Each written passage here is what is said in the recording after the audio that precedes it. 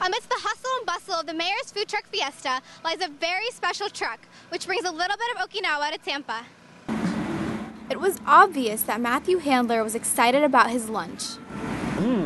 Not good. Well, what we have here that makes this taste so good is you have the cold noodle, the vinegar, you got the crunch from the scallions and the sprouts. It's just really fresh. It's delicious. Matthew's encounter with taste bud satisfaction came by way of this food truck and its owner, Rennie Braga. Here's another chuka with, and then a fiesta with shrimp. When you visit, remember to ask the crew how they are doing. How is everybody? Oki Doki! It is not happenstance that Oki Doki is the name of Rennie's food truck business. The truck and the food pay homage to Rennie's native land of Okinawa, Japan.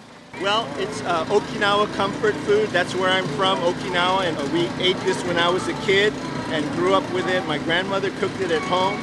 I just wanted to bring it here because nobody, really knows about Okinawan soba. Oki Doki was a newcomer to the mayor's food truck Fiesta, but it had a steady stream of customers.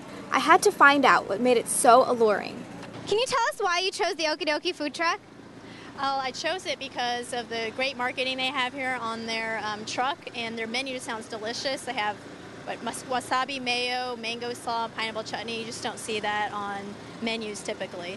So the eye-catching artwork was a major customer draw.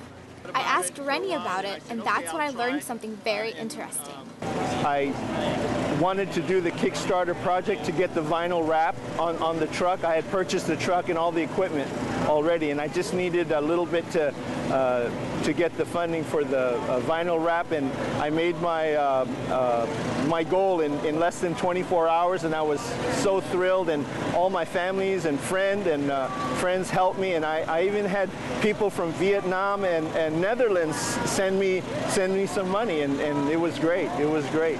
You heard right. Kickstarter, a website that asks everyday people to help fund creative projects, played a role in getting Rennie's business up and running.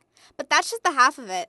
Well, I just want to let you know that this truck is also unique because my friend Ruben Aquino, one of the top animators for Disney, we grew up in Okinawa together, and he gave me the artwork, and he helped me make my dream.